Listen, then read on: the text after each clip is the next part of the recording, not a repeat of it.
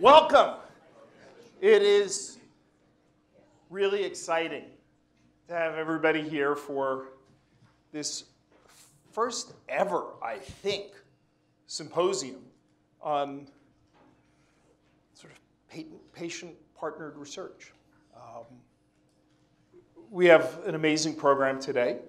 I first want to thank the sponsoring organizations. In addition to the Broad, this is sponsored by the Emerson Collective and by the Biden Cancer Initiative, which is still in the air from Washington because of a problem with an engine or something getting out of DC airport. But Greg Simon and Danielle Carnival are en route, and we'll make it at some point during this program.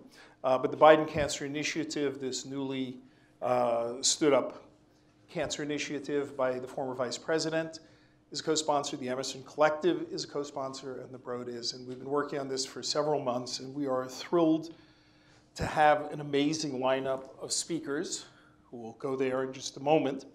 But I first want to explain what this is about, why we're doing this.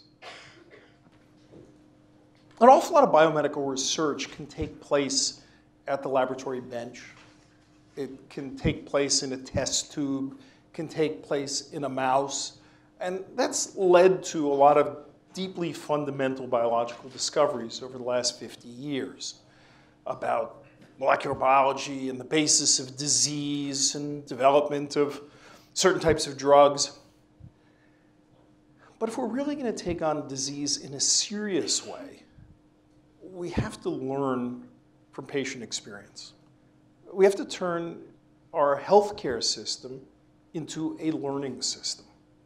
Now, people sometimes think about turning the healthcare system into a learning system as just coming along and sucking out big data from electronic medical records so you can learn things about the natural history of the disease or treatment response or things like that.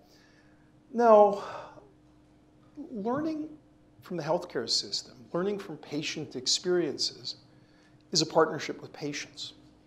Patients need to drive this. Patients are the people who own the experience. They own the data. They know more about the disease than anybody else because it's most salient and most important.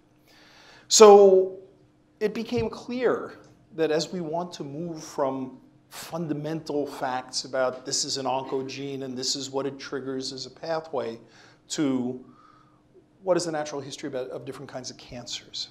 How do people respond as a function of many different factors? We would have to do it by partnering together with patients. That is a very radical idea. It's easy to say, but I think it's fair to say that for the better part of the past century, we viewed patients as research subjects more than research partners. Now, patients themselves have stood up over the past decade or so and made clear that they don't view themselves simply as research subjects, because we've seen disease organizations, patient advocacy organizations, stand up and play increasingly important roles in guiding the development of therapy. Of course, this isn't a fully new thing. AIDS patients did this decades ago and taught us a lot about the power of patient engagement to focus on important things and drive changes in science and regulation. But we're seeing it now in a much broader way. And with the sets of tools we have available to truly learn, I think we're going to get so much more out of it. So there's, of course, patient-researcher partnerships. But the most amazing thing is when the patient and the researcher are the same person. And we're seeing that.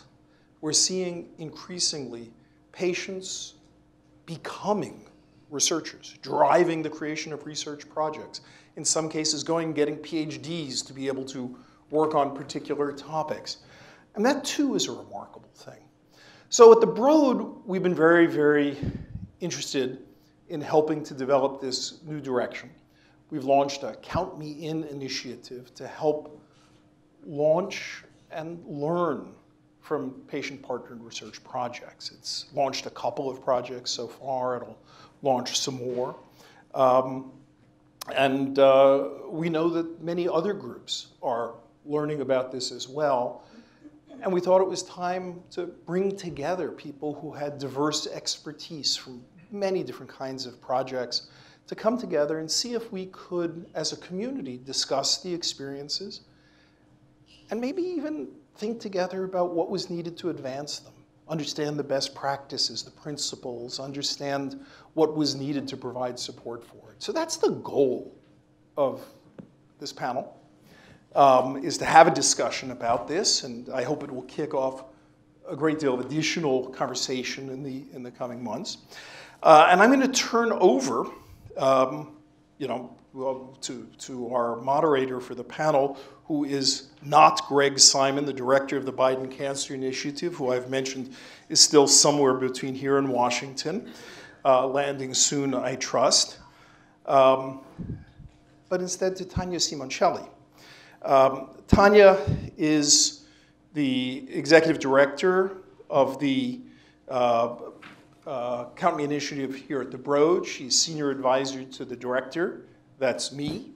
And she has a remarkable history before that. She is completely single-handedly responsible for having launched the gene patenting case about the breast cancer gene. The case was carried forward by a number of people at the ACLU, but it was entirely Tania's conception, and Tania whipped it into shape and got it ready to become what was a landmark decision at the Supreme Court. She has worked at the FDA as a special advisor to the commissioner, and she has also worked at the White House in the Office of Science and Technology Policy on a number of biological initiatives, including having been one of the architects of the Precision Medicine Initiative. And so, with that introduction, I turn over to Tania Simoncelli, who will introduce our panelists and moderate.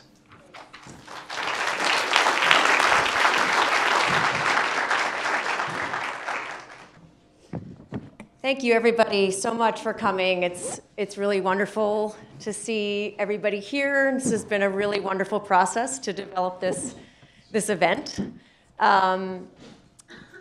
I am really quite humbled to be sharing the stage with this remarkable group of individuals. And you're really in for a treat in the sense of just to have a chance to hear their extraordinary stories and their journeys as patients, as patient organizers, as patient scientists.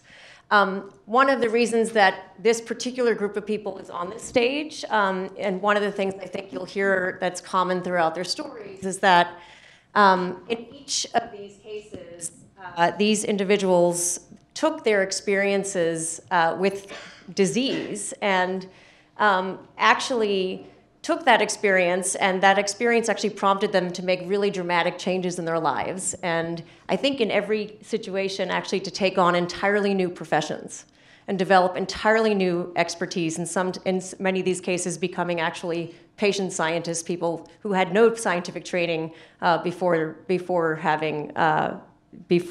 being faced with illness or the prospect of illness. So, this is a group of, like, as I said, patient scientists, patient organizers, and others who've channeled their learnings and have dedicated now their lives to channeling those learnings from their own experiences as patients into efforts to change the health system and to advance progress against their disease.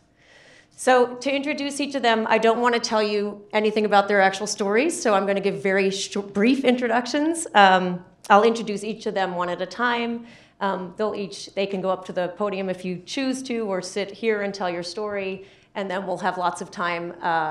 They'll each talk for about 10 minutes, and then we'll have lots of time for Q&A from the audience, as well as discussion across the panel.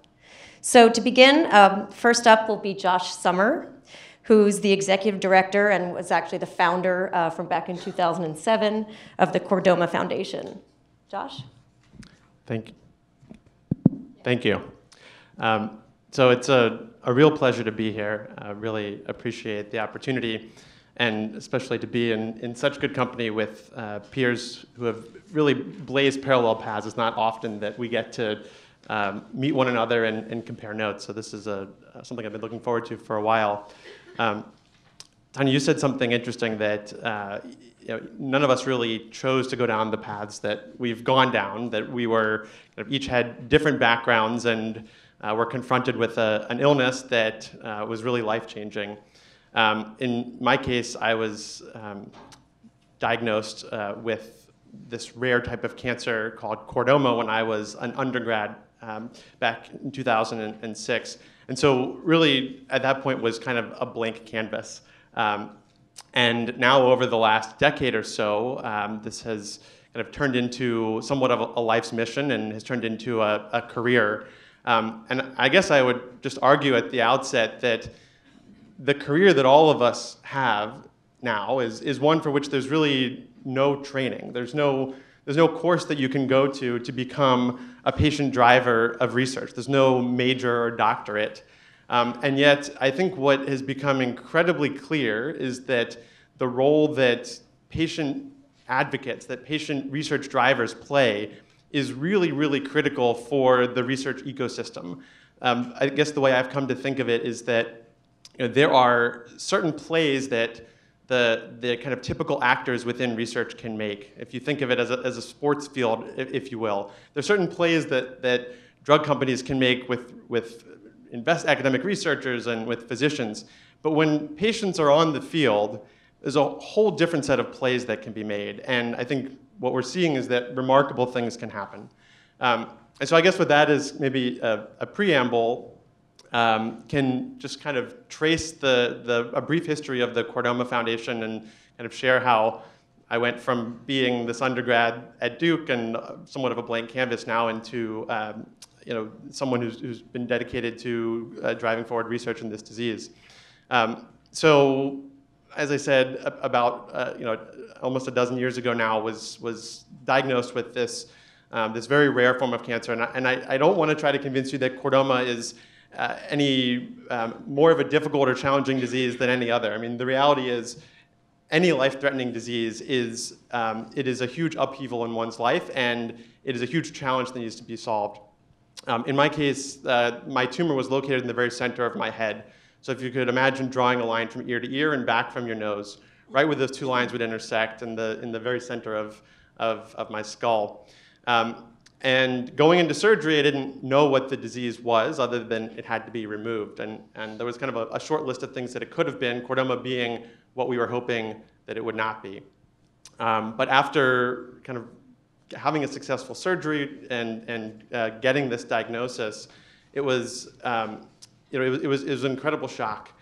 Being 18 years old at the time and just having so much to look forward to, I really didn't want to accept what I learned about the disease, that there was an average survival of just 7 years, that beyond surgery and in some cases radiation, there were really no effective therapies. There was a high rate of recurrence. And unfortunately, if the tumor came back after surgery, that there really was no effective therapy or a cure. And so I became determined to try to do anything in my power to change those odds. And with my mother, who was a physician at the time, we scoured the country to try to find labs that were working on chordoma. At the time, there were just a handful. It turned out that the only NIH-funded chordoma researcher in the entire country, by complete serendipity, happened to be an investigator at Duke, of all places where I was an undergrad. And so after I recovered from surgery, I show up in this researcher's lab. His name is Dr. Mike Kelly. I show up in his lab, completely green, not knowing the first thing about cancer research or molecular biology, and seek to try to understand what he was doing, what the challenges were that he was facing, what, if anything, that I and my mother could do to try to drive research forward and to support him. And what became clear was that there were a number of challenges that were standing in the way of the work that he was doing. And, but one of them was that he simply needed an extra pair of hands in the lab. And so I, again, not knowing the first thing about cancer research, kind of volunteered to kind of be a lab tech and a lab hand. And coming from an engineering background, I think inappropriately thought of kind of cancer research as being this nebulous, ill-defined field in relation to engineering. But I guess what I quickly learned was that there was incredibly inspiring work being done. There was incredible progress in understanding the kind of basic biology of cancer and driving progress forward in other diseases. But getting into the lab and digging into the projects that we were working on there, I kind of saw firsthand the challenges that researchers studying rare cancers face. We didn't have access to tumor tissue that was so vital for the research we wanted to do. We didn't have access to cell lines or animal models. We were working essentially in complete isolation. On top of that, it turns out that when we scoured the globe and tried to find chordoma cell lines, and we were able to get a number of them sent to the lab at Duke, they all kind of looked a little bit different under the microscope. They behaved a little bit differently. And much to my surprise, it turns out that only one of the 6 chordoma cell lines that we identified in the literature turned out to actually be valid chordoma. Some of you in the audience may have read Rebecca Skloot's book, The Immortal Life of Henrietta Lacks, which just turned into a movie on HBO. And the story that is shared in that book about the problem of misidentification and contamination of cell lines, it incredibly repeats over and over and over again. This was incredibly eye-opening, and it kind of made me realize that there were some problems that the kind of research enterprise was not solving on its own. That there were challenges that were standing in the way of research that the field was not taking on, was not adequately addressing, and that to really have a chance of curing this disease was going to require a way to solve those problems, a way to overcome the scarcity of tissue and cell lines, animal models, to bring together a research community, and to provide funding to enable many more labs and researchers to bring their expertise to bear on this disease. And so basically that led my mother and I to start the Chordoma Foundation in 2007 to be that coordinating body, to bring the research field together, to create a basic infrastructure to enable research to move forward effectively, to connect researchers with one another, and then, of course, to provide funding to make the research go. So kind of transitioned out of the lab, and since 2008 have now full-time been running the Chordoma Foundation. Really, the first thing that we set out to do was to build a field of chordoma researchers. So we've hosted now 5 international chordoma research workshops where we brought together essentially everyone who had studied or published on chordoma in the past, as well as researchers who were studying other types of cancer or who had particular interests that were aligned with chordoma. And through bringing together this community of researchers, have been able to identify a clear set of priorities and develop a research roadmap that has really guided the work of the foundation over the past decade. So just to kind of fast forward now, over that time, we've gone from having just a handful of researchers in the field to now having 200 researchers studying chordoma. We've built the basic infrastructure to fuel their research. We've created a biobank to collect, store, and distribute tumor tissue. We've spurred the development now of over 20 chordoma cell lines and created a centralized cell line resource that has provided cell lines to over 100 labs across the world. We've developed PDX models. Most recently, we've developed a drug screening pipeline to dramatically reduce the time and cost of generating preclinical proof of concept data to support and justify clinical trials. And I think what's become really clear is that the role that an organization driven by patients can play is really far more than just providing funding. So if you think about historically the role that patients played, of course, as research subjects, as Eric mentioned, but also we've, for several decades now, there have been great examples of researchers playing an important role in funding, an important role in encouraging and stimulating research. But I would argue that there are other really important levers that patients have by creating an infrastructure, a research infrastructure, and tools and resources that are as powerful, if not more powerful, than funding. So the research dollars that we've been able to leverage, the work that we've been able to get done by providing cell lines and animal models far outstrips what we've been able to get done by providing funding to 27 labs.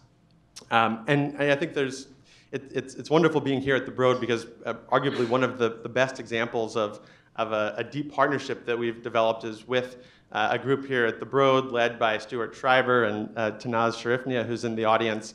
And because we've been able to bring to bear tumor tissue, cell lines, animal models, patient involvement, that's been matched with the incredible expertise and platform technologies that exist here at the Broad. Small molecule screens, genome-wide CRISPR loss of function screens, super enhancer analysis.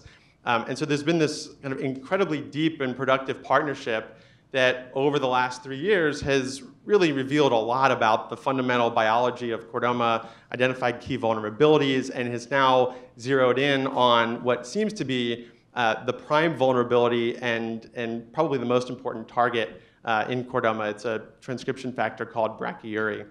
And so if you can imagine, several dozen of these partnerships with researchers across the world happening in parallel, bubbling up new insights about the biology of the disease, identifying new therapeutic targets. We've now identified over 30 therapeutic targets. Many of those are already druggable, and that has led to a growing pipeline of therapies moving towards clinical trials. There are 7 clinical trials that we're supporting now. But I think the next frontier is this new target that's been identified, brachyury. It remains an undruggable target, and now a big focus of ours is really a full court press to try to bring together a group of researchers, drug companies, to kind of attack brachyury from multiple different angles, and the Broad is certainly playing a big role in that. The final thing that I'll mention is that as we now as the research emerges from the lab and moves into the clinic, what we've recognized is one of the biggest rate-limiting factors that's standing in the way of research is patient participation in clinical trials. This is probably not a surprise to many people in the room because it's a challenge that many diseases, certainly many rare cancers, face. And so we recognized about 3 or 4 years ago that seeing this challenge emerging, that being able to connect patients with clinical trials would be of utmost importance. So we've actually pivoted the work of the foundation a little bit, and in parallel to our research efforts, we've built out an entire suite of services for the patient community, recognizing that if you start to try to build relationships with patients at the time when you're trying to recruit for your clinical trial, that's really far too late. That there really needs to be a deep relationship that's built over time. Hopefully the patients that we're supporting never need to participate in a clinical trial. But if they do, we want to be there as a trusted partner throughout their journey with the disease so that if and when they need a trial, we have a trusting relationship established and we're able to connect patients to the trials that may exist for them. And I'll just say that the very first trial that we tried to kind of broadcast to the patient community, we didn't quite know how well it would work, but it was an expansion. It was an expansion of a phase 1 trial. There were 10 slots for chordoma. And within the span of a week, there were 30 patients who had reached out and were on a waiting list for this trial. So I think that it's just a case in point at how investing in serving a patient community, engaging a patient community, is really not separate from research. I've come to view it as part and parcel to research and really being inextricably linked with the research process. So serving patients is I think can be viewed as just as important a research tool as providing grants or providing preclinical models or any other lever that we can use to advance research. And I think maybe we'll explore that topic more over the course of this meeting. But I appreciate the opportunity to be here and look forward to engaging conversation.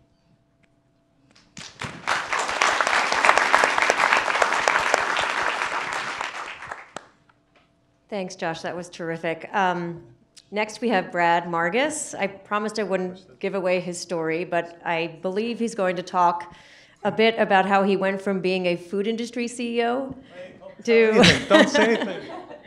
to doing lots of other things, and I won't tell you anymore, but that have to do with health and disease. So I'm going to stay in the 10 minutes, but I'm going to have to go really, really fast. But I know a lot of friends at the Broad are fast clock people, so I'm counting on you to keep up. Here we go. So my life story. So I went to Harvard Business School many years ago.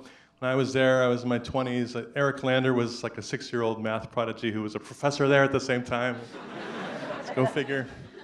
All my classmates went to either consulting or investment banking, and I did something bizarre. I did a leveraged buyout of a shrimp processing company, ended up with factories in Thailand, Ecuador, and Florida.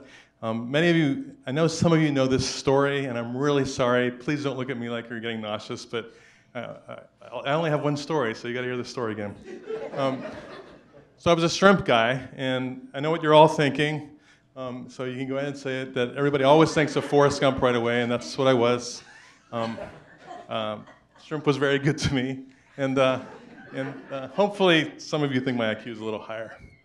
So life was good, and actually, shrimp business, I paid down the debt and actually did very well as a career. And then in the mid-90s, my wife at that time and I had 3 sons in about 3.5 years.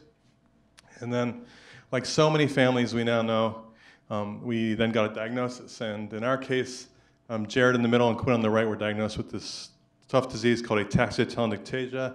And we quickly learned that it's really, really rare, about 400 kids in the whole United States, and obscure and what people refer to as orphan or ultra-orphan disease. It affects a lot of different systems of the body. The protein that's missing is really critical.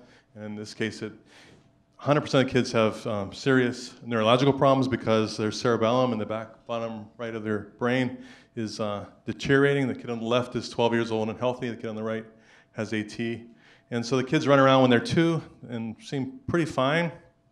And then by 9 or 10 are usually in wheelchairs, motorized wheelchairs, and then other things that involve muscle control, like eye tracking, makes it difficult to read, and swallowing becomes difficult. A lot of kids have GI tubes. Slurred speech gets really frustrating, not only making it difficult to function, but also socially.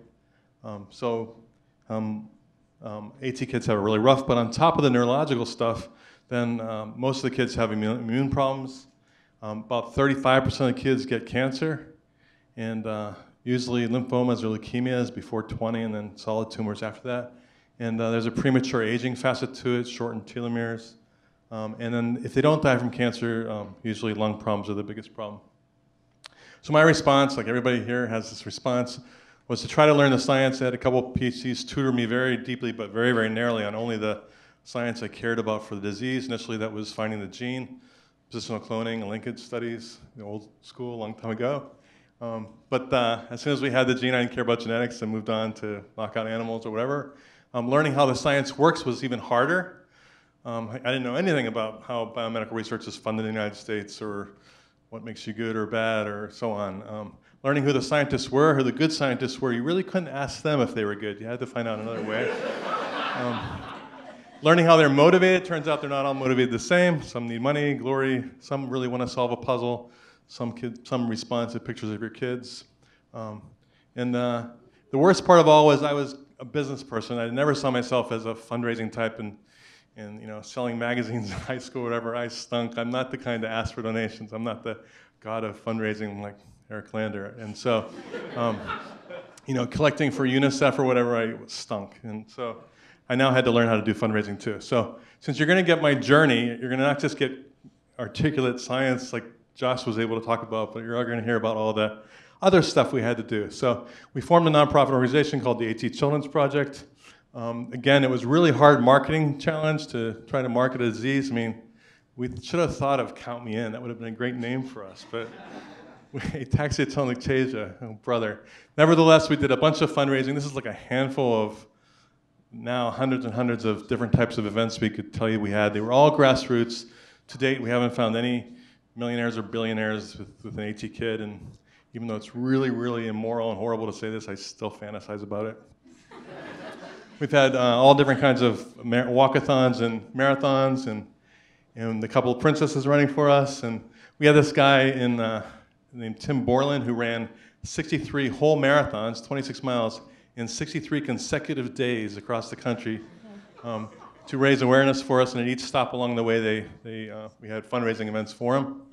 The guy did really well. We had a guy who was a 4-time Olympian for the triathlon that did a lot for helping us with awareness and got on a Wheaties box and let us mention it. I'm just throwing up funny examples.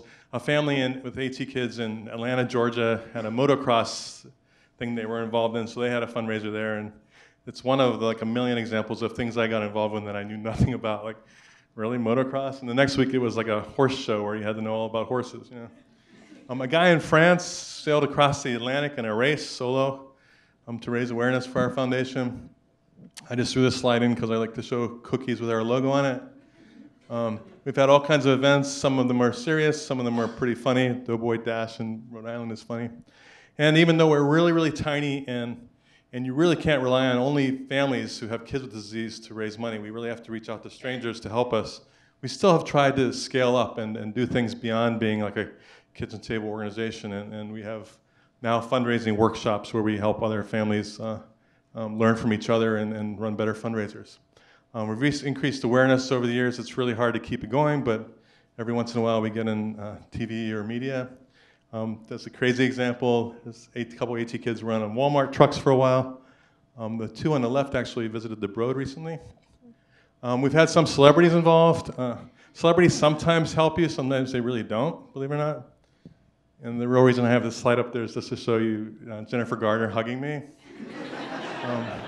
Grammy Award-winning country singer Brad Paisley actually recorded a song that was written by an AT kid on the right, Joe Kindergan. Very moving song, and we got the proceeds from iTunes. Joe did pass away last year. And so what did we do with the cash? We awarded a lot of research grants. We still do. This is a lab that found the gene. We've collected lots of samples, blood samples, skin samples, all those other kinds of samples. The latest thing is, the latest trend, of course, is every single researcher submits a grant. 99% of the time, it's, we want to make iPS cells from your kids. You know, it's like this year's thing. And we have a lot of other tools, like making antibodies that are specific in mice or humans for localizing the protein. Lots of model organisms have been pretty useful for some things, but unfortunately, the higher animals have not recapitulated the neurological problems. Really disappointing for us. Even mini pigs that we made recently.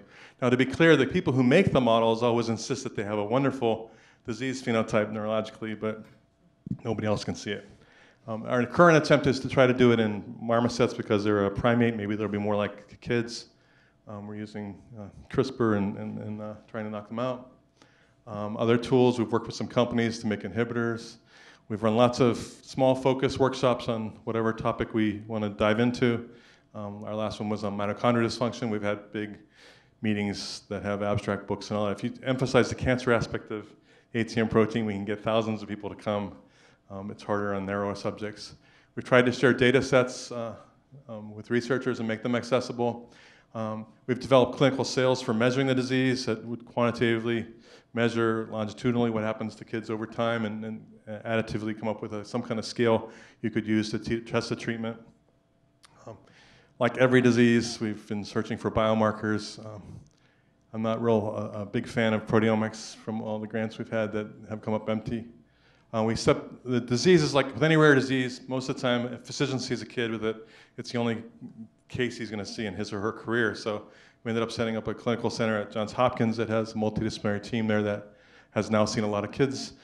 For the cancer aspect, we set up a clinic at St. Jude that optimizes or tweaks the protocols for cancer. So because AT kids have special problems like hypersensitivity to radiation, things like that. The lung problems, other clinical studies we've done, brain imaging. We do a lot on educating the families. We've interacted with industry a lot and academics, and that's my son, Jarrett, meaning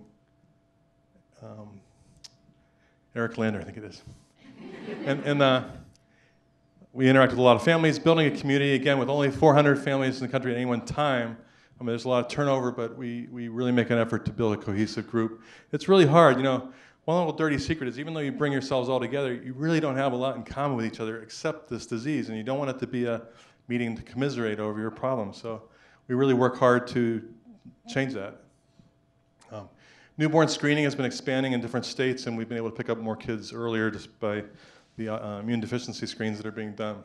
I'm going to give you a 2-minute tour of our research. So basically 4 paths. The first is to somehow restore the protein or by either fixing the gene, like gene therapy or gene editing, or maybe correcting it somehow and autologously putting them back in again, or read-through compounds that skip exons that are mutated.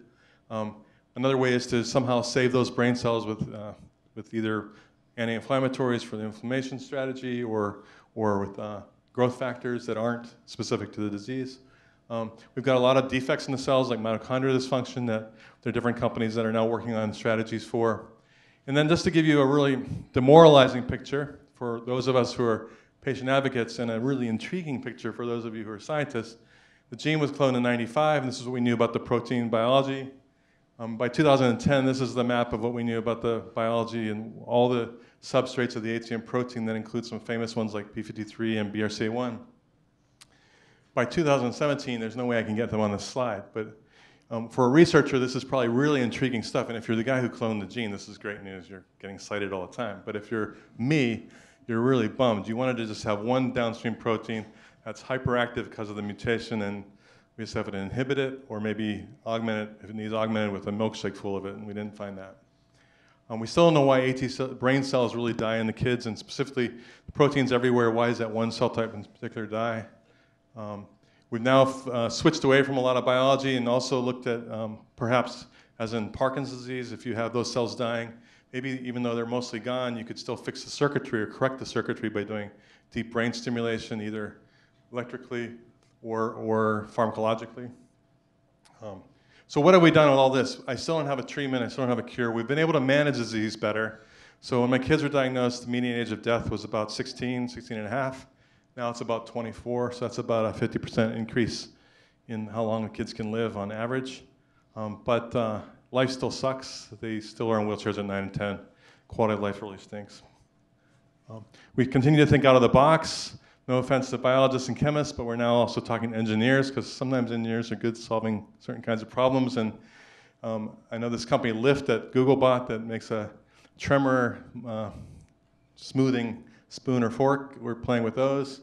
Everyone's seen these exoskeletons to help paraplegics and stuff walk, but we don't really need the strength part. So I'm talking to some engineers about combining that with gyroscopes to somehow stabilize in the early stage of the disease.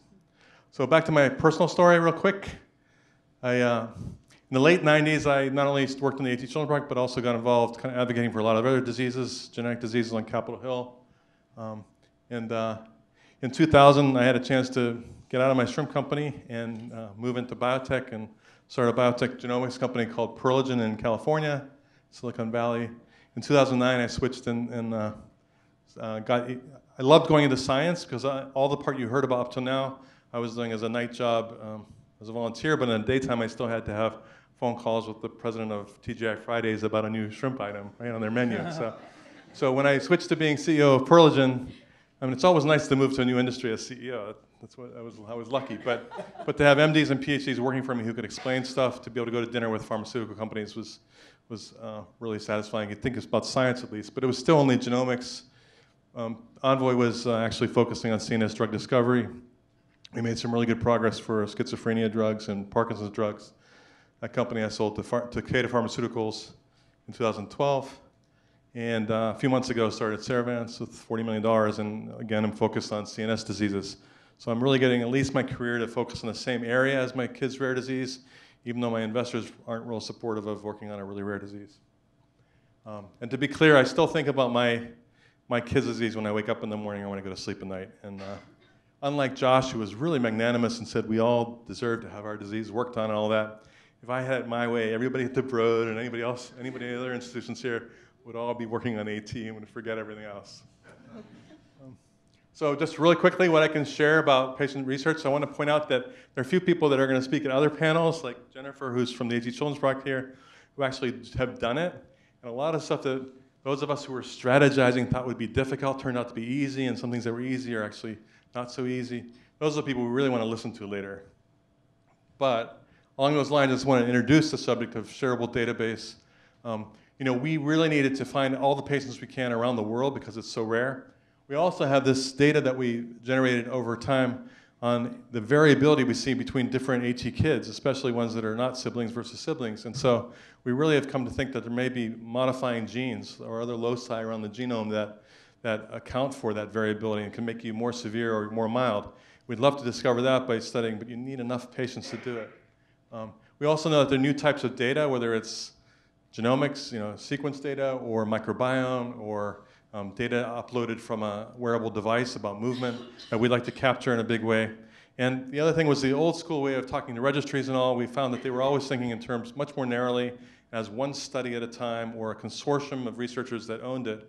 And we didn't want it to be that way. So you can get me to rant on that with a glass of wine for about 2 hours. We wanted to share with everyone. So we started this thing called the Global AT Family Data Platform. We did not want to do it ourselves. We talked to a lot of companies and nonprofits that had different turnkey solutions, supposedly. They always had a catch about ownership of the data. There was always something. Maybe it was completely free. They'd make it all free, and you could share it with anybody you wanted to. And then I'd say, what about, can I share it with Pfizer? And they go, oh no. Then we need to charge a subscription. There was always something there. So we ended up really thinking about ourselves and then talking to some people here at the Broad, and we've made it happen. So that's the end of my story. This is my other son with AT, and as you can see, he attracts girls.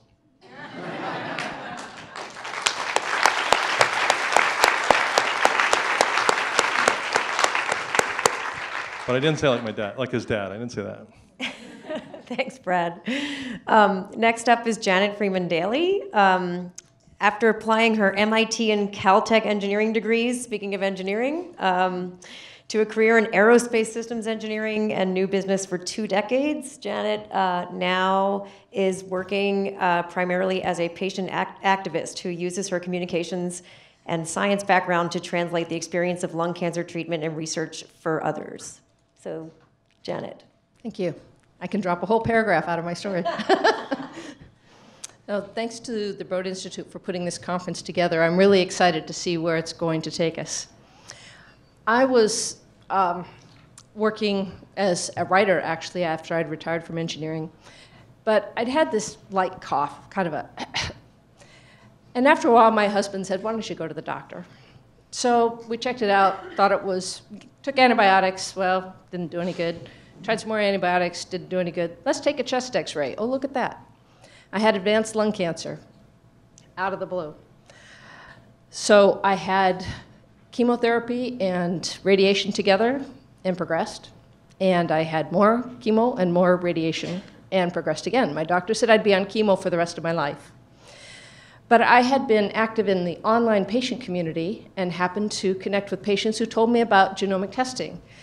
And they also said it was very likely that since I was negative for a couple of the genomic mutations that are tested for, EGFR and ALK, I was young, relatively healthy, adenocarcinoma, there was a good chance I had a different genomic alteration called ROS1 fusion. I arranged to have my tissue tested, and I tested positive, and I arranged to get myself into a clinical trial with my doctor's assistants. And I've been on crizotinib, which is an oral medication, since November 2012, and I have had no evidence of disease for 4.5 years and counting. Wow.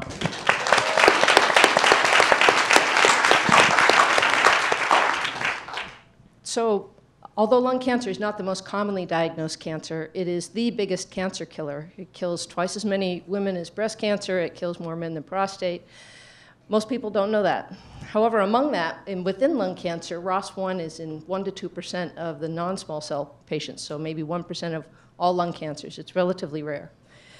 And even though the National Comprehensive Cancer Network guidelines now say all lung cancer patients with that for non-small cell lung cancer should be tested for ROS1, recent papers say that maybe 60% of people are getting molecular testing and they're not always doing ROS1. So we have only one drug that's approved right now, crizotinib, and it doesn't cure. It inhibits the cancer, but eventually the cancer is smart, it mutates again and develops a resistance to the drug. And at the moment, we don't have any other approved options. So in 2015, a group of lung cancer patients went to the Longevity Hope Summit. There were 150 lung cancer patients there, and only 5 of us had ROS1. We all knew each other online. Some of us had even met in person before. And we found ourselves sitting in the bar talking about how are we going to stay alive. We all had children at home, some of them as young as 4. We all had metastatic cancer. We were all on crizotinib, and we all knew we didn't have any other options. We left the conference knowing we should do something, but nobody really knew what. Well, the approach we took was, in the next few months, a group of us got together and created a private Facebook group to talk just about ROS1. And yes, there were a lot of patient communities, but ROS1 is such a small percentage that our conversations tended to get lost. There were 1 or 2 threads in a couple of patient communities, and they weren't very active. So we got people together on Facebook, and within a few months, we had about 50 patients together, which is pretty unusual considering the crizotinib trial was a total of 50 patients. And we started talking about treatments and dealing with side effects and who are the experts in our disease and what clinical trials are available to us, and found that to be incredibly useful. But it wasn't getting us anywhere. So later on, a few of us had gone to the World Conference on Lung Cancer in Denver, and we arranged to meet with Dr. Ross Camage at University of Colorado, who happens to be my clinical trial oncologist. And we asked him, what can we do to get more research into ROS1? There were like 4 researchers in the world. And he said, you need to organize and find some partners. Well, one of the patients, Lisa Goldman, first thing she did was went and talked to Bonnie Giardario, who is, I believe, a 13-year lung cancer survivor, who started the Bonnie Giardario Foundation and is a big believer in patient-driven research. And Bonnie said, we want to help you. So then we decided we were going to try and put a project together. Bonnie said, why don't you give us your goals for research? And we all looked at each other and said, oh, patients have no idea what's going on in research. So our first reaction is, well, we all want drugs that are going to make us better. However, most of the patients, their idea of research is you throw money at a clinical trial and the drug miraculously appears in time to save us. Well, the average lung cancer patient dies within the first year of diagnosis. And those of us on crizotinib were getting years, but we didn't think we had a lot of years more. So then we started thinking longer term, what can we do? Well, I had a science background, and I had a good relationship with Dr. Camage and also with Dr. Bob Doble at University of Colorado, who was one of those ROS1 researchers. And we started having conversations about what goes into ROS1 research, what would make a big impact on our disease. And we started coming up with something of a different plan.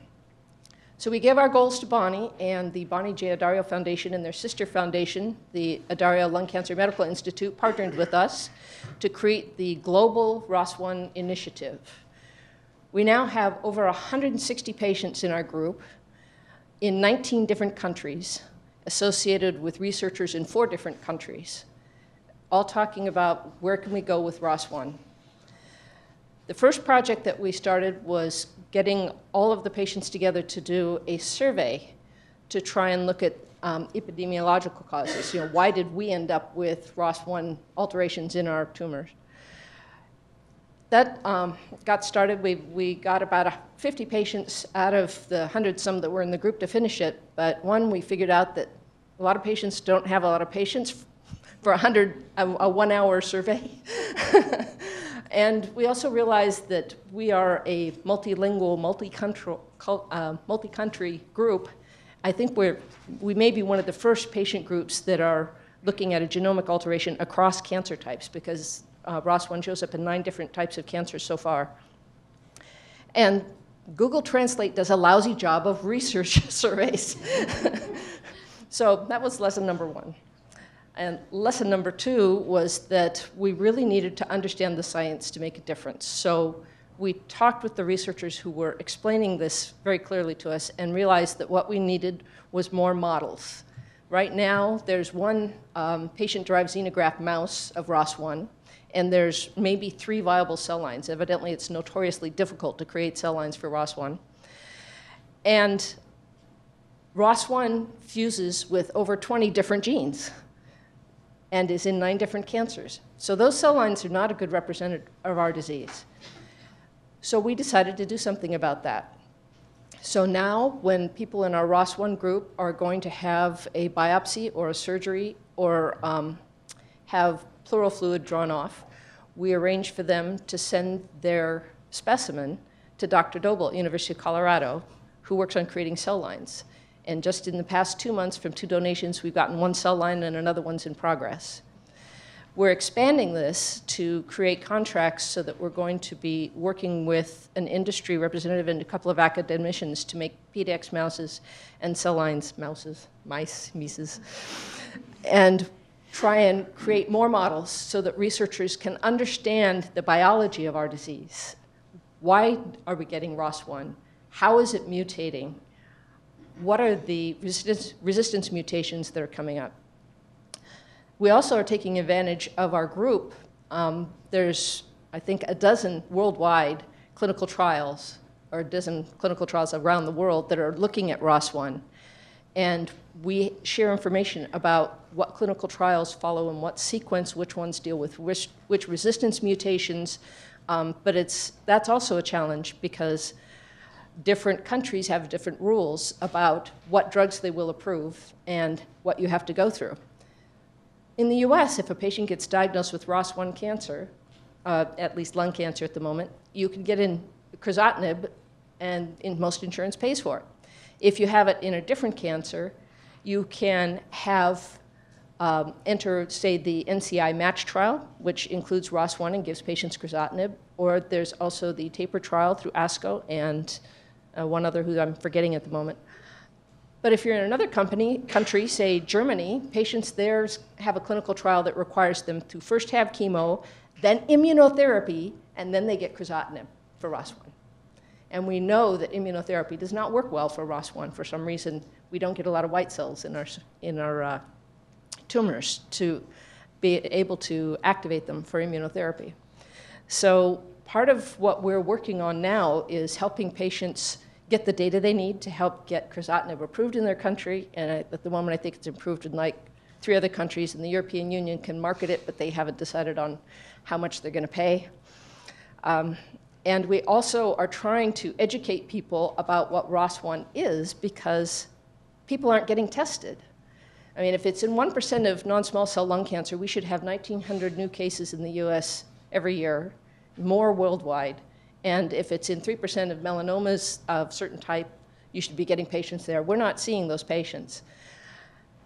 We also have a problem in that lung cancer's average age is 71, and a lot of those people are not online.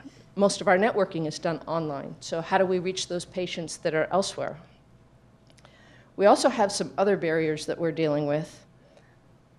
And my thumb doesn't scroll fast enough. Oncologists are getting, especially in lung cancer, things are changing so fast that they have trouble keeping up.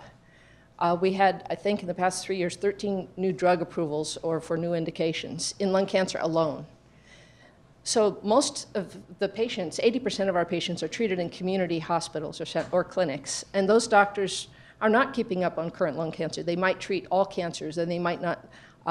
They might even be a general practitioner. So one of the biggest barriers we're dealing with is fighting the healthcare system notion that a patient should do whatever their doctor prescribes for their cancer, even if that doctor doesn't happen to know anything about your particular genomic driver. So the ROS Wonders, as we call ourselves, I thought that up, are trying to educate as many people as we can. We've created a website that lists all the drugs that are available for ROS1 with links to the clinical trials and the evidence. We have a list of all the clinical trials. We have a list of the experts worldwide that people can talk to, some of whom give remote second opinions. We have links to our research, and we are trying to learn more about our disease. And as we progress, we hope that we'll be able to have a model for more of the genomically driven cancers that are across cancer types. We're a good example of the engaged patients that are the new edge of cancer research, and I think will make a big difference in the way research is conducted.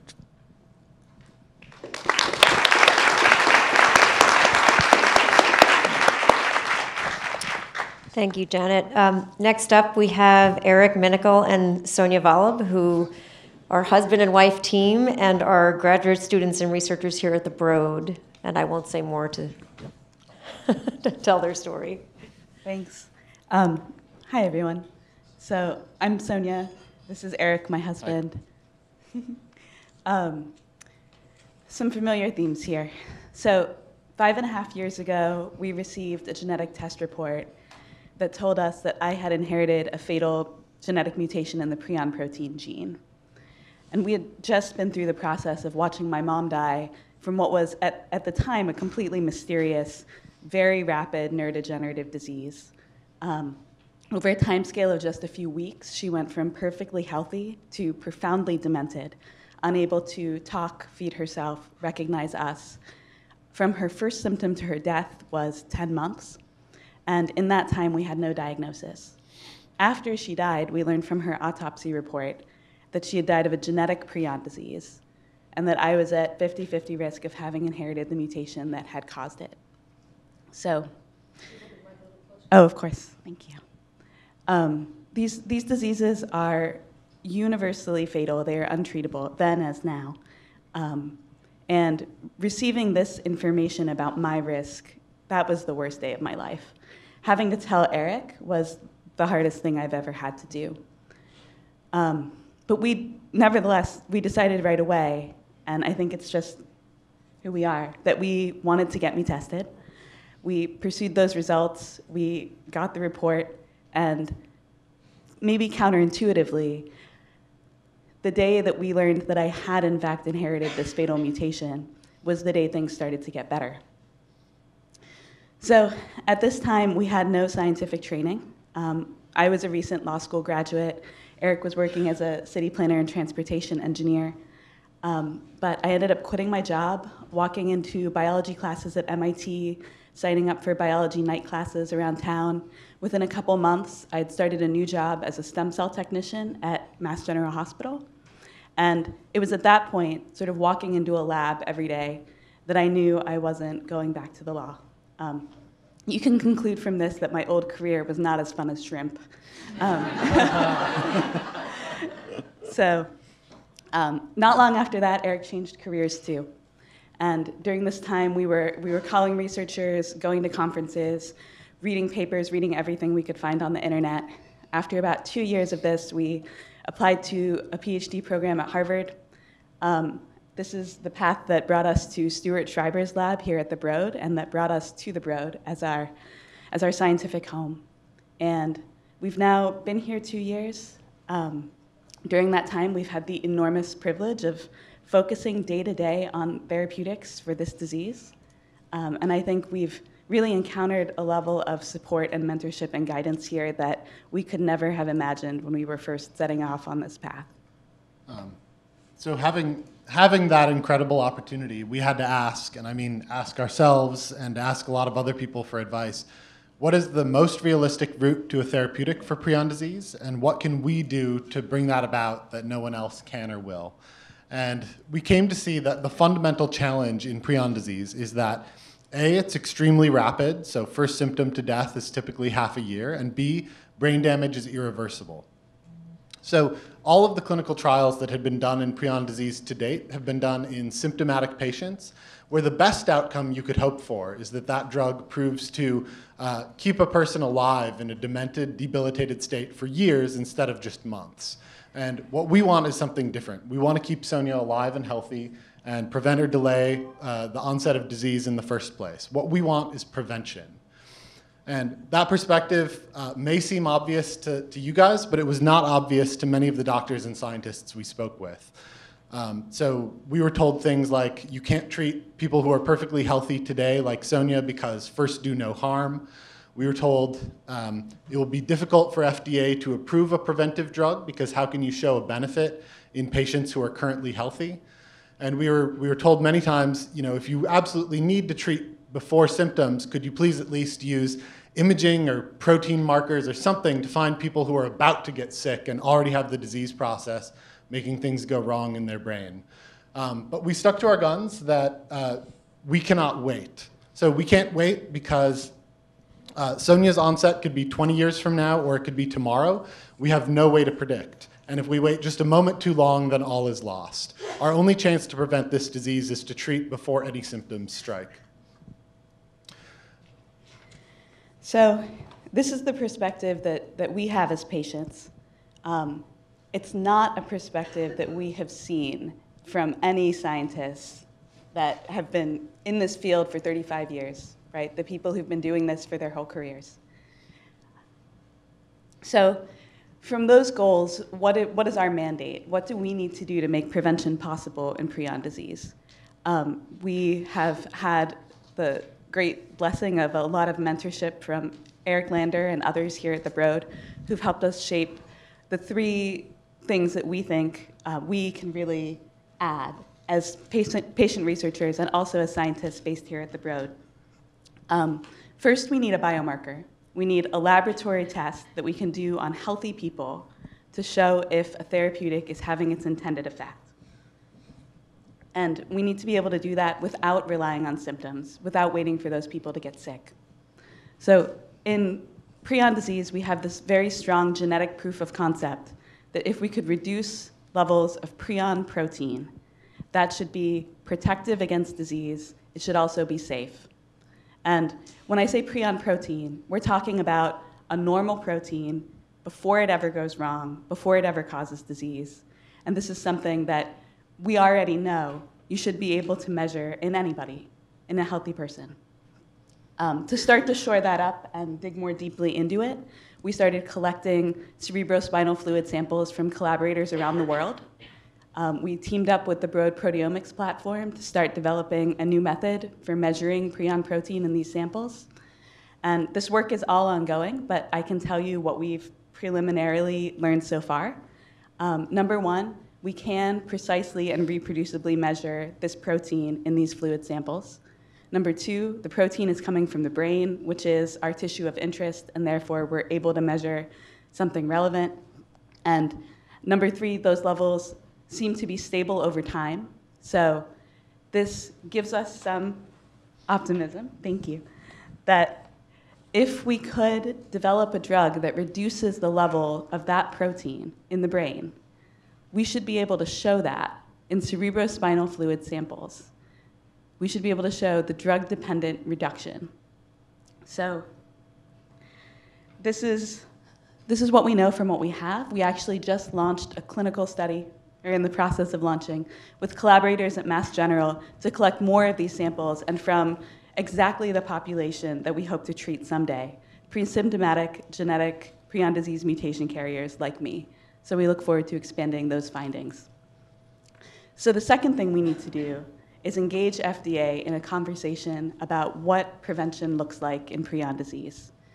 And to sort of gather our thoughts concretely on this subject, we sat down with Eric Lander. We've drafted a white paper that charts out what the case for prevention looks like, what a biomarker-based trial might look like, but importantly, highlights the areas where we really need FDA's expertise and guidance as we think about how do we make this kind of trial, which really isn't business as usual, convincing, and how do we make it feasible.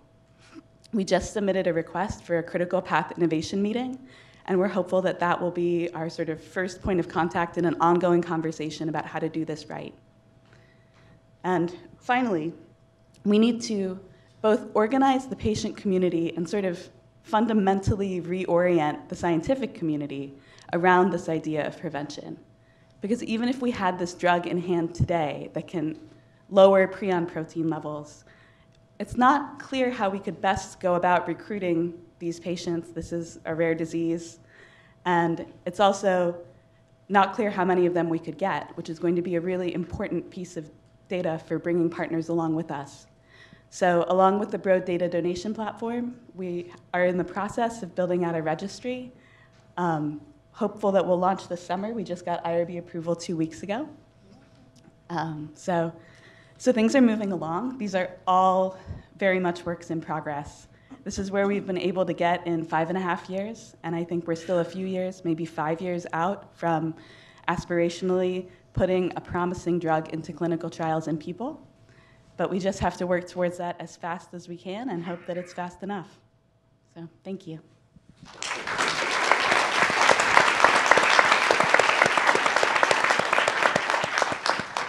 Thanks so much. Next up is Bryce Olson, who's the Global Marketing Director for Health and Life Sciences at Intel and a cancer survivor. Let me just start off by saying I'm such an underachiever compared to everybody here. I think I'm going to stand up because I was at a panel recently where they described sitting as the new smoking, and I'm getting a little sleepy. I probably wouldn't be alive today, honestly, if I wouldn't have participated in research. Participating in research got me onto the path to precision medicine and keeps me on that path. And I love that path. I don't want to get off the path because imprecision medicine sucks. I've been on that rodeo. I know what the experience is of one-size-fits-all treatment plans where everybody gets treated the same way, where the approach to cancer care is very paternalistic. It's very one-sided. I felt when I went through it, because I went through it all, pretty much all, and I felt like a zombie kind of going through it. And that's not what I wanted to feel like. I wanted to feel engaged, and I wanted to feel that I was on an expedition exploring together with my research partner, and I just didn't feel that way. So just a short little bit about me. So I got diagnosed with prostate cancer, very aggressive prostate cancer, in March of 2014. And it was interesting. I remember the direct hit that I got on the phone call. It was my oncologist on the other end, and it was the first blow, and he had this really monotonous voice. He was kind of like, I don't mean to tell you, but you have aggressive prostate cancer. You need to take action on it. It could be life-threatening. So I proceed to go to scans to get imaging the next day, and I'm hoping for the best, but I'm planning for the worst. I'm expecting to be lit up like a Christmas tree. Because the cancer I got, for folks that know about prostate cancer, I had all 12 cores positive. About 90% of the whole thing was consumed with cancer. It was spilling into my seminal vesicles. But on that Tuesday, so Monday I get the call from Dr. Monotony, and Tuesday I go in for my scans, and it turns out I got lucky, because Wednesday I get the results, and it was a little bit of a break from the midweek beatdown, and they told me that my scans were negative. And so, matter of fact, we might be able to resect this thing and take it out and maybe get a cure out of it. So I was really stoked. And I went in for surgery in April and recovered. 6 weeks later, I went into my post-op, and there were 4 doctors waiting for me. By the way, that's never a good sign if you're wondering. And they said, we're here because we've never seen anybody with a marker as high as yours post-op for somebody who should have had a successful surgery. And so, just in this 10-week period of diagnosis and scans, 4 weeks later surgery, 6 weeks later post-op, I go from nothing on scans to having 3 lesions the size of quarters on my hip bones and pelvic area. So it was explosive growth. What do I do? I didn't know anything about precision medicine at the time. I just threw chemo at it and hormone therapy. So anyway, I know what imprecision medicine kind of feels like.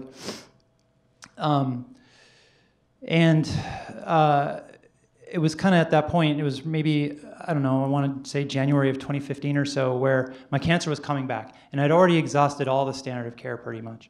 And median survival stats from Duke Medicine around that time were showing that if you have metastatic prostate cancer and you have metastatic prostate cancer of the bone and you've already progressed on chemo, you got about 21 months median survival. This is January of 2015. And again, my doctors at OHSU in Oregon thought that my cancer was growing faster than anybody that they've ever seen. So I probably shouldn't be here. But I got lucky. I got really lucky because feeling a little bit down at that time that I wasn't going to make it, and maybe not even see my daughter get out of elementary school, I wanted my last days to kind of matter. And so I was working at Intel, and I knew that they had this healthcare group that was working with, the healthcare industry to help them use technology to transform. And I tried to get in, because they had this real dynamic, visionary leader. I don't know if Eric Dishman's here right now, but now he's having a major impact at a national level on precision medicine. But he was blazing new trails for us at Intel, and he used this thing called genomics to crack the code for his cancer. And I was like, oh, that's interesting. So I got into that group, and what I learned really kind of just blew my mind. I learned all about how you can, if you get to the underlying understanding of what fuels disease at the DNA, if you can get to that molecular abnormality that might be fueling your disease, it opens you up for a targeted treatment plan, potentially, at least something potentially less toxic. So I did it. I went and had sequencing done. Partially, honestly, a lot of it was motivated by the work that Intel does with the Broad Institute, because we partner with the Broad a lot, and I learned about all this cool stuff that we were doing together. And so I got sequenced, and that's when my path to precision medicine really kind of started. Turns out I got lucky. I had clinically significant mutation as well. For me, it was a mutant PI3K pathway, and I also had P10 loss, so that hyperactivity. The way I kind of describe it is like my body put a brick on the accelerator and then drained the brake fluid and didn't tell me. So, with this mutant PI3K and P10 loss, if I can figure out a way to inhibit that, I might be in pretty good shape, because I didn't have any other major clinical significant mutations at the time. So here's where I think the partnership in research really starts to have an impact on patients, because now I'm engaged.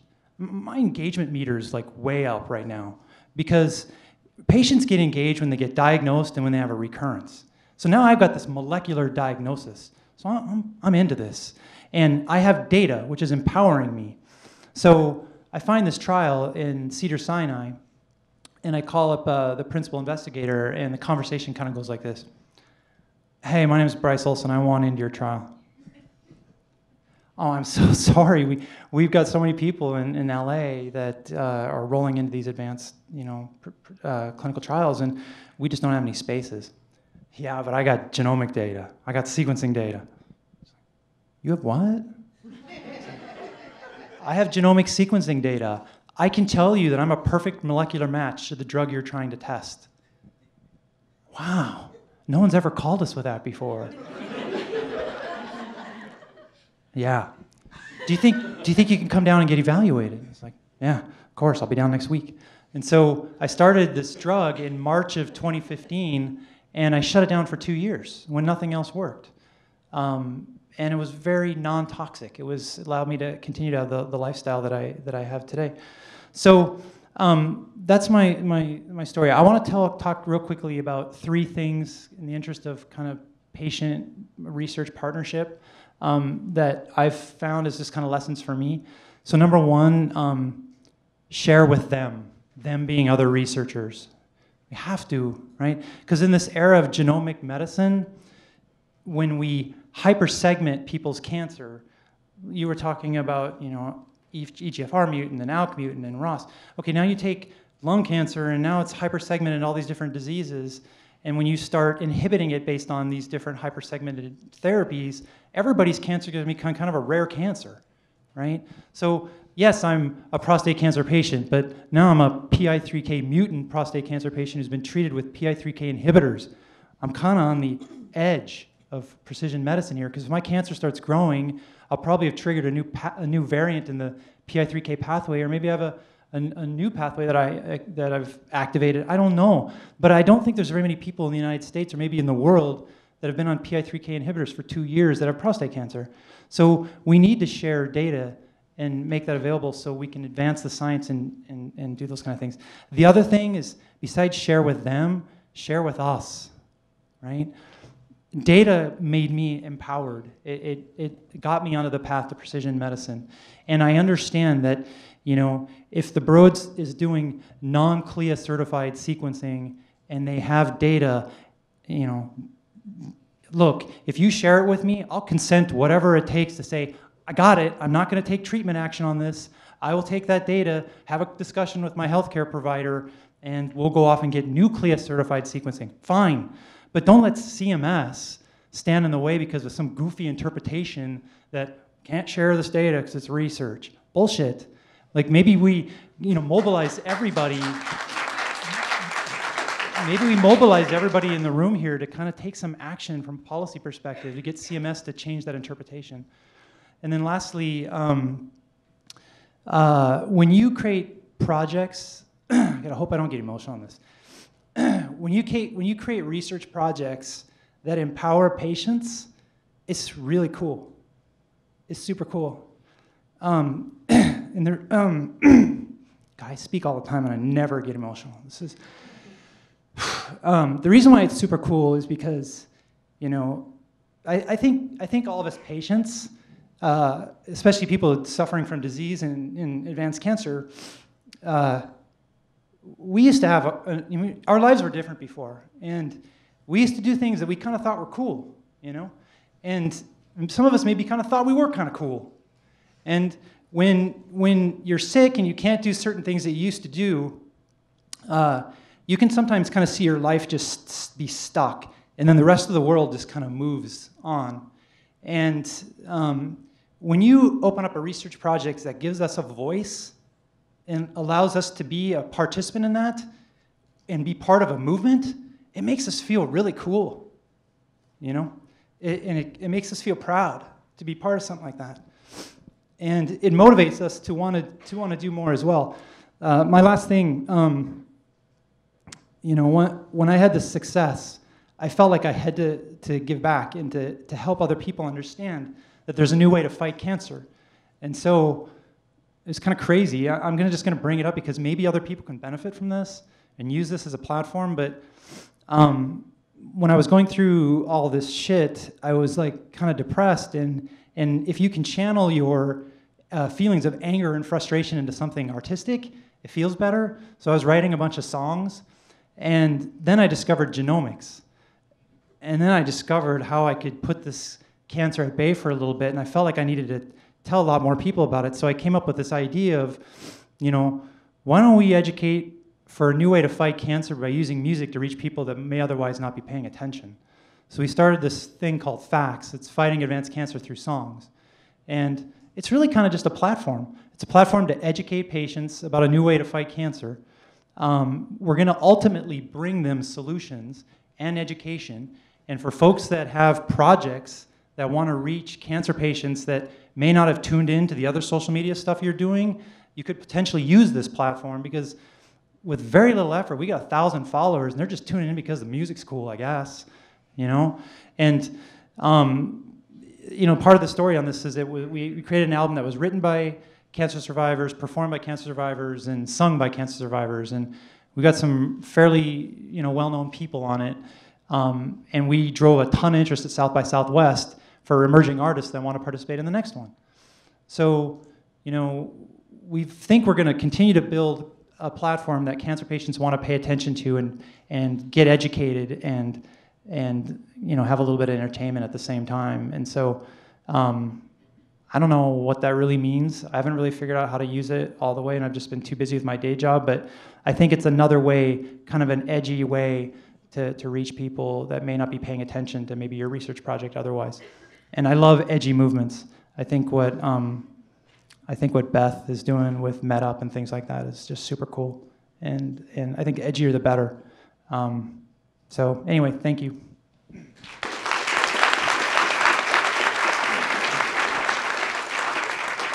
Thank you, Bryce. Our final speaker is Corey Painter, who's the Associate Director of Operations and Scientific Outreach here at the Broad. Corey?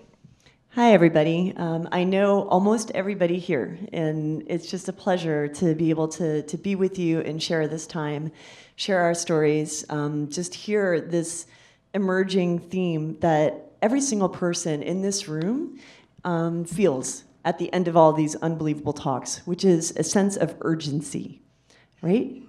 Urgency. I'm a trained biomedical scientist. I was diagnosed with cancer, and I'll talk about that. But before I do, I want to say that as part of my training, hearkening to what you said, Sonia, there was never a sense of urgency instilled in there.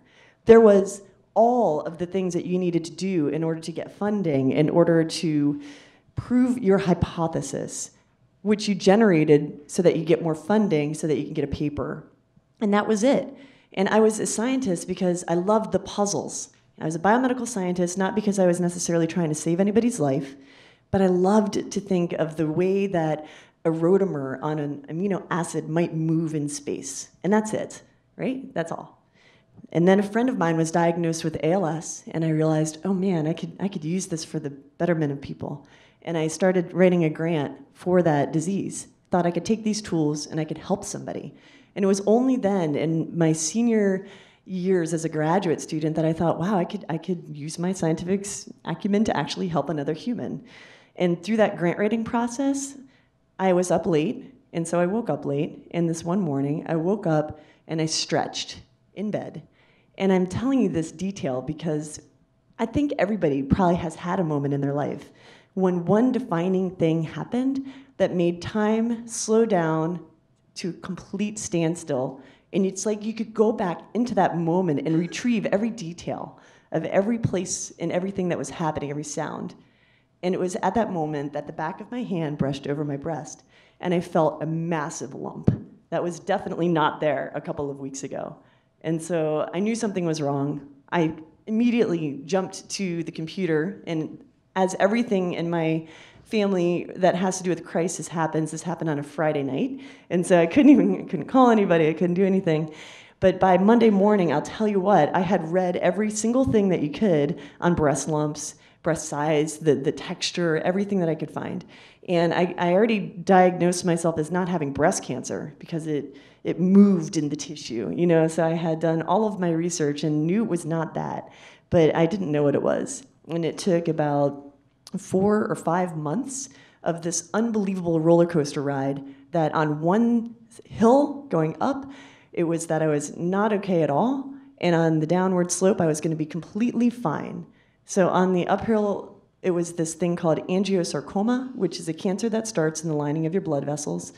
It is incredibly rare. Only 300 people a year get it. Most die in the first year.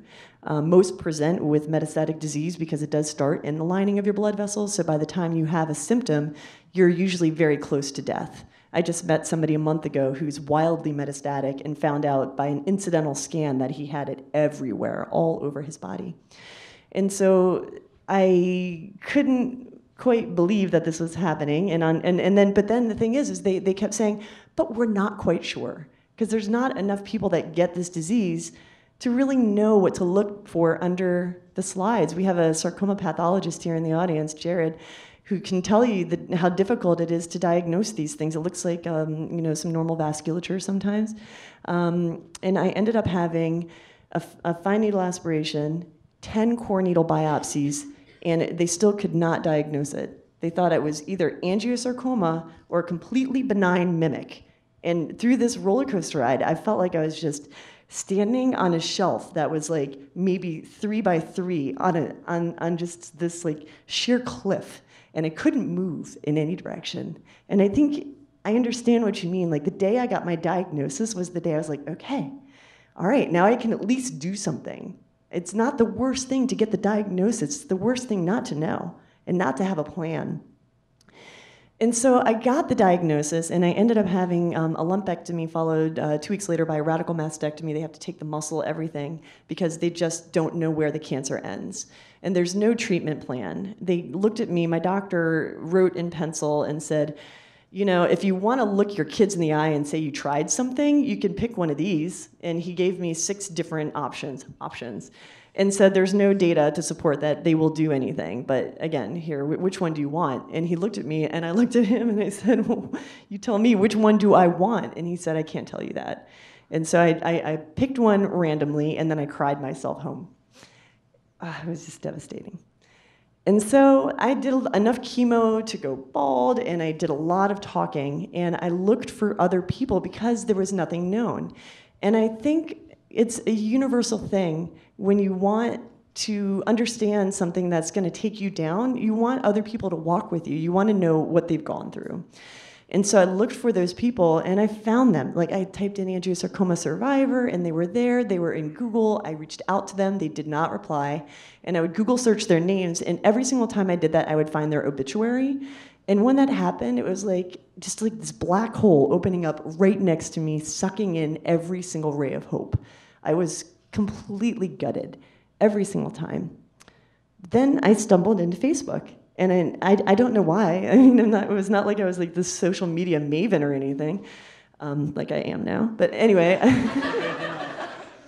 I found that pictures of my children actually help with my research. But anyway, so I stumbled into this group with 8 other people, and they were alive with this disease. And they had children my children's age. So my kids were 2 and 4. They could tell me how I could talk to my children about dying. They could tell me what types of side effects I could expect from one type of chemo versus another. They housed the world's knowledge of this disease. And although they were not going to make me live a day longer than I was slotted to live, they saved my sanity and gave me my hope back in spades. That was 8 people 7 years ago. There's over 2,500 people in that group now. Most are gone. But there's a large majority of people who are caregivers, or at any one time, 100 or 200 people alive with this disease. That gets 300 people a year. So it's remarkable how interconnected you can become. And when you have a rare disease, you seem to kind of funnel down into one place. There's really only one shop in town when it only gets a couple hundred people a year. And so people find us, and then the loved ones that are part of the group help with the continuity. They help, carry on the legacy of the people that they watched die helplessly in order to use that information and that knowledge to help another person find the right doctor or talk about the treatment options available.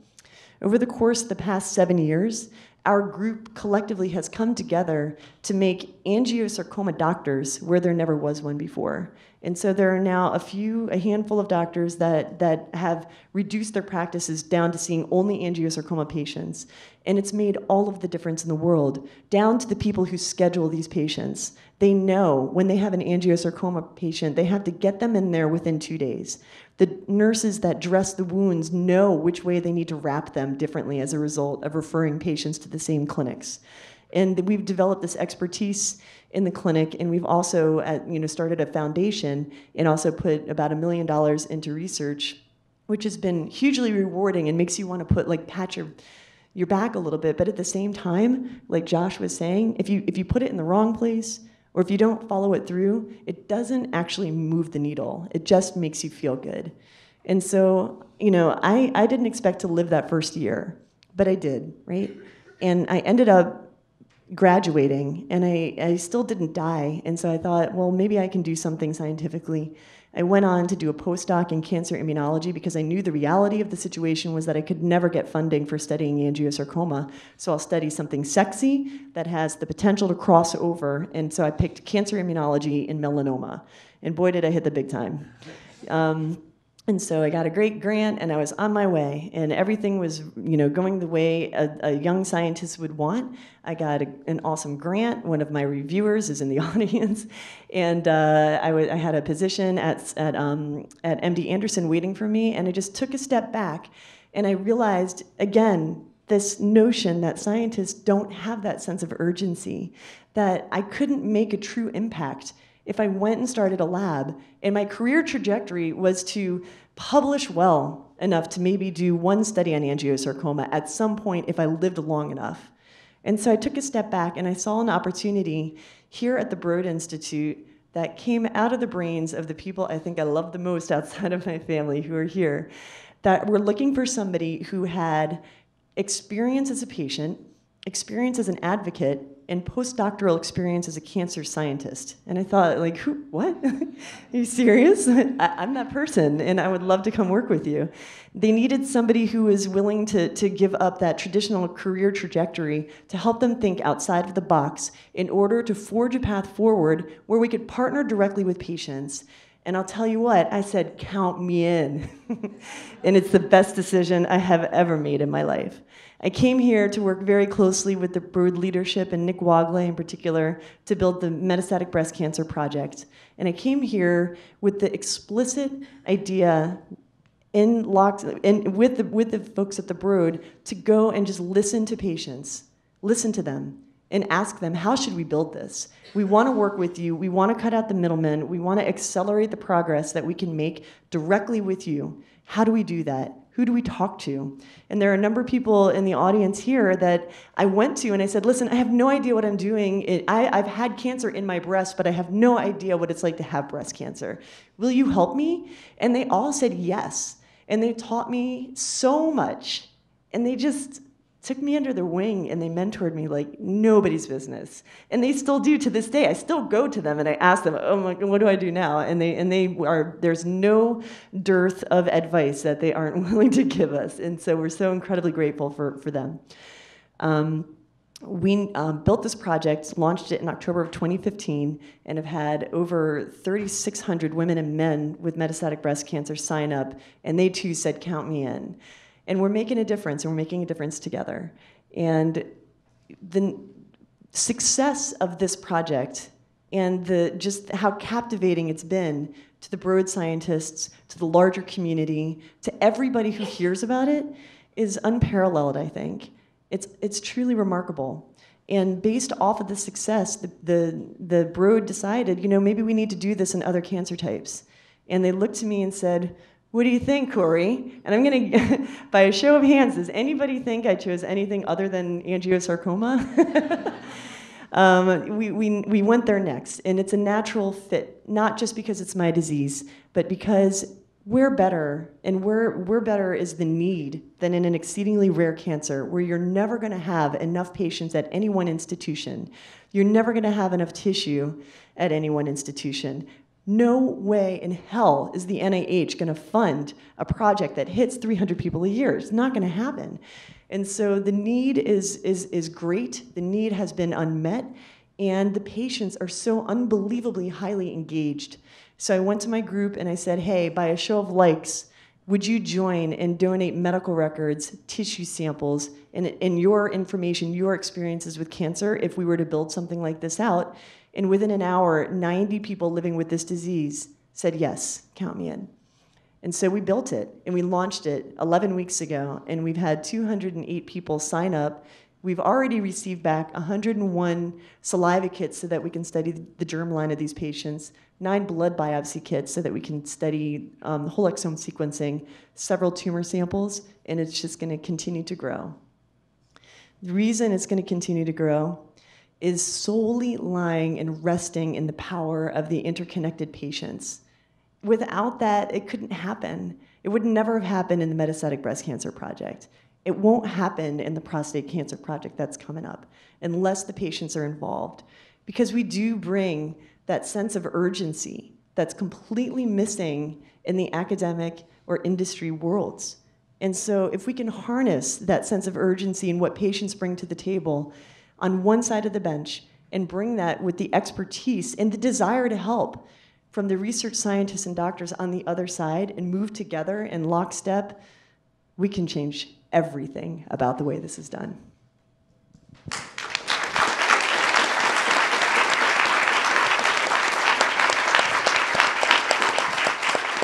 Let's give everybody a round of applause. It's really great. Thank you.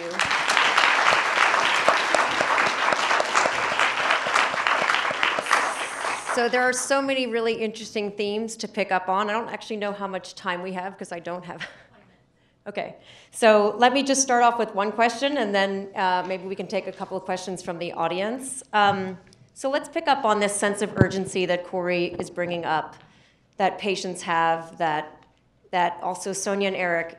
So one of the most interesting things I think that you talked about was how your sense of urgency led you to come up with a very different approach to studying prion disease that you said was really distinct from what other researchers were thinking about, taking a more preventative approach and developing, say, a research agenda or a sort of set of priorities that were very different from what was happening in the field.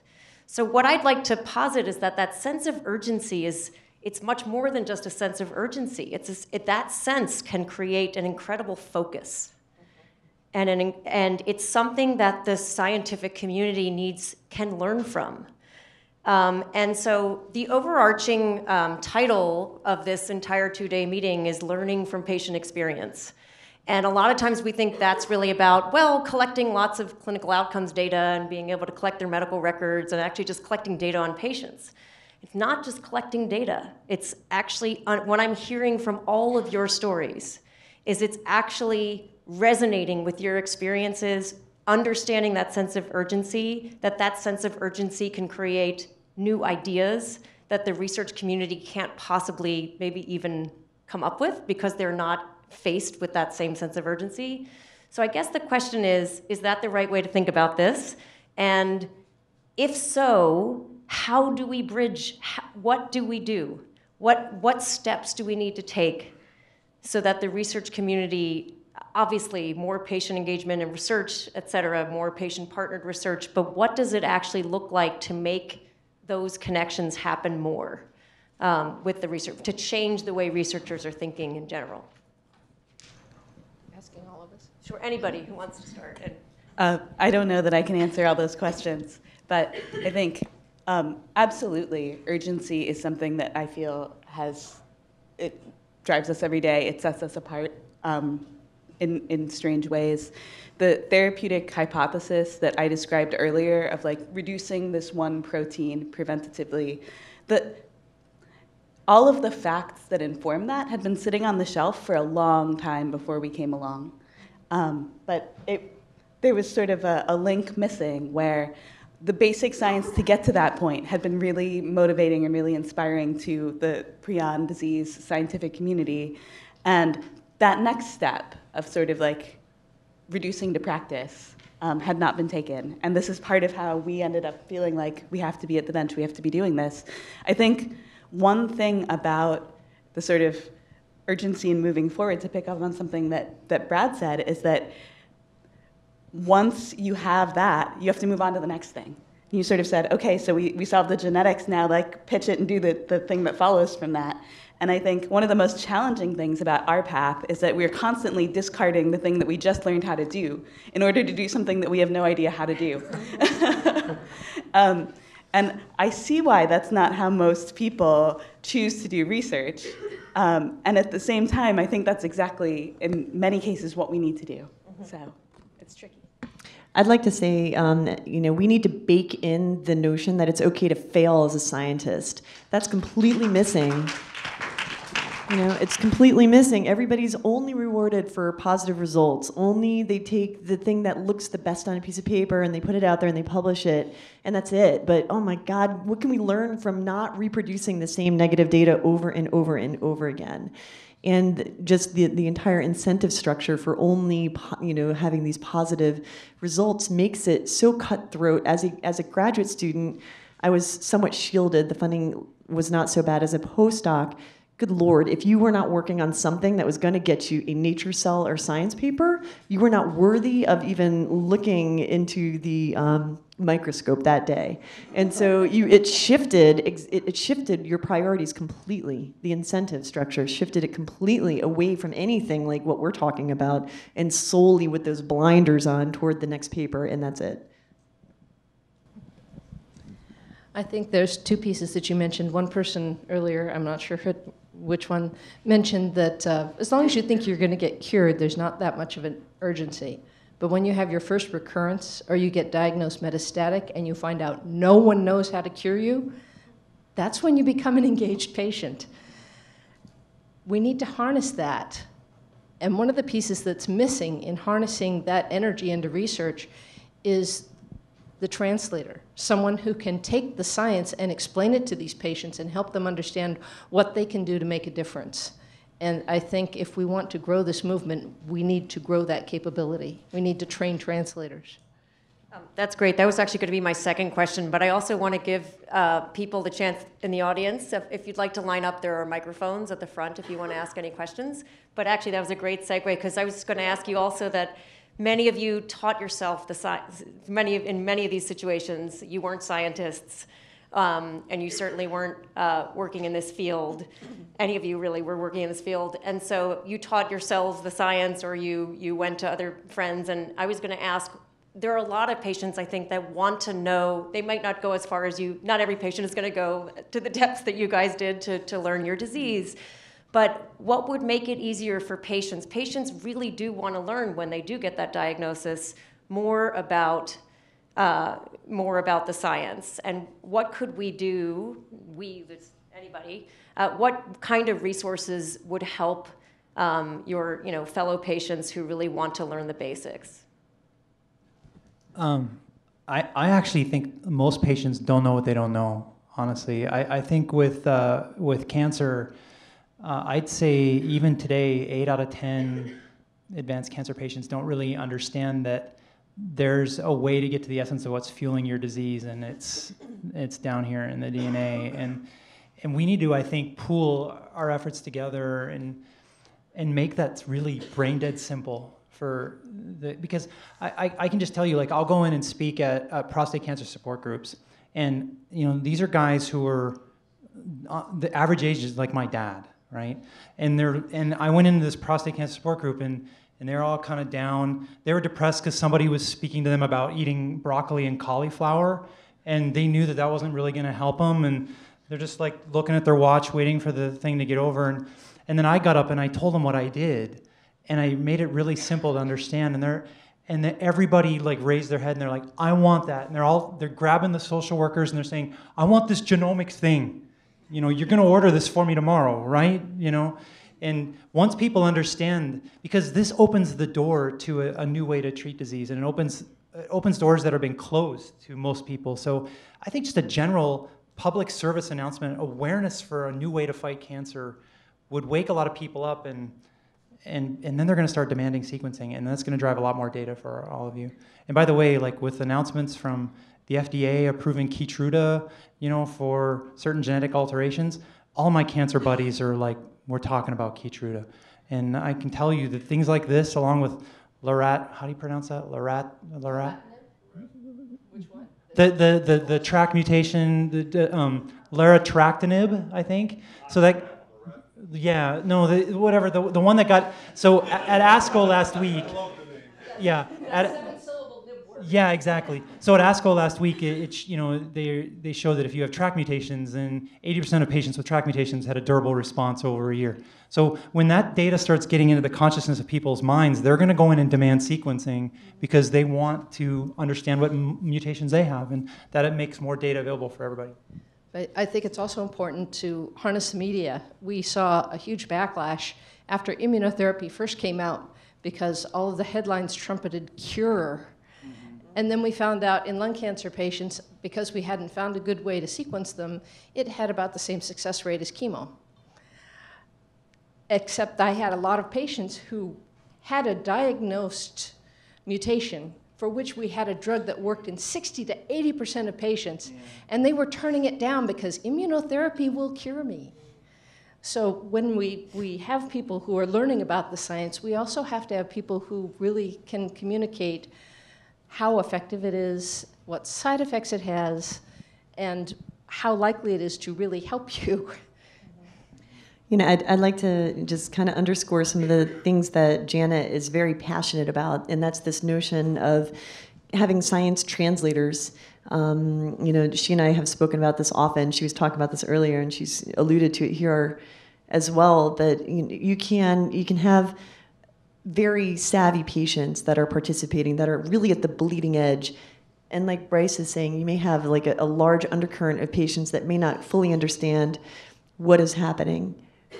Most people, as both have said, when they hit that wall of recurrence or advanced disease, either they themselves or somebody that loves them typically does some level of research for them to try to figure out something. And if there was some proxy to give them information that was digestible, that guided them along the right path. It may be clinical information, it may be genomics information, it may be how to avoid hyperbole in the space of medicine. It would be great to brainstorm with everybody here on what are those things that patients at that point or their loved ones should know about, regardless of the disease and regardless of where we are. So we have a question here. Oh, yeah, so I'm going to ask a question. So I guess there's been a lot of talk about being able to go to the internet and find useful information about a particular disease. Just curious a little bit more as to whether people have found the internet to be accurate in this respect. And did you actually trust what you've read? And now, retrospect, was that actually correct? And does anyone have any good ideas about how to get then the correct information on the internet regarding these rare cancers? I'll just say that from random Google searches, like there's a lot of garbage out there, and we stumbled upon a lot of garbage in the beginning. But even beyond, say, like overhyped and potentially inaccurate and misleading media pieces, part of what we were reading online was scientific articles that themselves had a misleading veneer. And it's amazing the sort of therapeutic sheen that gets put on work that isn't therapeutic if you take a big step back and think about, does this concept have any realistic arc in like the real world of drug development? Have they thought it through, right? It took us years to get to the point where we didn't get to the end of an article that said, this work is very promising for treatment for prion disease and deserves further study, where we didn't read that sentence and say, oh, good, right? Like, now we read that sentence and we say, so you can get it. Here's another one. Do you have anything to say about that? I completely agree. So I just add to that point. I think probably like many of the panel have experienced, the information available was kind of all over the place, a lot of it inaccurate, garbage, as Sonia mentions. But partly that was a result of the fact that there was not consensus within the medical community as to how, in this case, chordoma needed to be treated. And so before one could develop a kind of an accurate set of guidance or guidelines for patients to help steer them towards the right treatment, there was a need to even develop a consensus among the medical community as to what is the appropriate path. And I don't think that at the outset we realized how critical that was going to be, both for helping to improve the lives of patients, but also for helping to get patients to participate in research. So kind of one of the things that we've found ourselves focusing on in parallel with research and serving patients is actually improving the healthcare that's provided to patients, and as a part of that, helping to facilitate the development of guidelines for the disease. And once those guidelines were developed, then it became very easy to translate them into kind of lay terminology that could be made accessible to the patient community. And that's really, I think, over the last couple of years had a transformative effect in terms of getting patients to the right medical providers. Can I just say one quick thing? That's awesome. And I think that all rare cancers or diseases should do that, so that there's kind of one-stop resources available. But I will say one thing. If you have an active online community, patients will bring all of the crap to you. And if you have somebody savvy in that group, they're going to be the ones to say, no, warm water does not cure your cancer. Really, move on. And when you've been online for a while, you start finding out from other patients which ones usually give the right answers, and you start getting steered in places. I would absolutely love if clinicians would hand to their patients vetted online sources like the National Comprehensive Cancer Network, ASCO.net, cancergrace.org is a bunch of cancer doctors who provide information to patients. The NCI has a site. I mean, there's all of the foundations usually provide good information. So there are places you can go. The trick is most patients trust their doctors to tell them, so have the doctors tell them where the good online information is. Another question? Yeah, I heard an incredible passion and commitment, and I thank all of you. But I heard a frustration throughout, which was the system isn't working, the CMS won't allow release of data, the grants can't be funded. And one of the questions I want to ask you, we as a medical community don't get listened to because we're considered to be in self-interest every time we bring up these frustrations. You can change it. And you need to figure out how to do that. We'll help you, we'll work with you, but Can you think of how you would start to do that? Now, I was in San Francisco during the AIDS epidemic, and that changed everything. The advocacy of those patients who said, no, you're not telling me what I can't do, can do, was unbelievable in the transformation that it made. You could do that too here. That frustration is important. Can you channel that into working with legislators, FDA, and the rest for change? Yes. Is this working yet? No. So all I can say is I don't know how to change the world, but on a small thing, the platform that we just created has allowed us to fight about a lot of things. So, for example, IRBs always do something this way. They always see a data set collected for a particular study. So you have to justify why you're collecting the samples or the data, what's the question you're asking, and who's going to look at it afterwards, and which consortium is going to be in the club that gets to look. And suddenly we say, oh no, we want a resource that's there forever. We're not sure what we're going to use it for, and we want self-reporting to be okay. Sure, we'll bring in medical records and other stuff if we can, but we want to collect data in new ways, and we want to use other platforms like wearable devices or other modalities, methodologies that we don't have today. And at each step, ridiculous as it is, and I've been to conferences, like so many conferences where, believe it or not, people make a living out of talking for 3 days about informed consent. You would think by now, maybe they'd figure out what the right answer is and that'd be it. But no, we have to discuss everything again at every step along the way. But as we did that, it's a little bit of a different world now than it was 10 years ago. Now, people take us a little more seriously, and we have answers that IRBs, for example, rather than giving their standard answer, and this is because we also can come in on a pretty high moral level and say it's our data, and we're okay with it not being perfect, or we're okay with maybe it's not the best research data set, but it might give us hints that can then be followed up on, and we have ways to say things that perhaps the research scientists can't say or the physician can't say. But it is a new day where we're able to push it in new directions. And there are organizations out there that maybe are abusing it, and I know all those examples, but there are a lot of good people just trying to do things differently.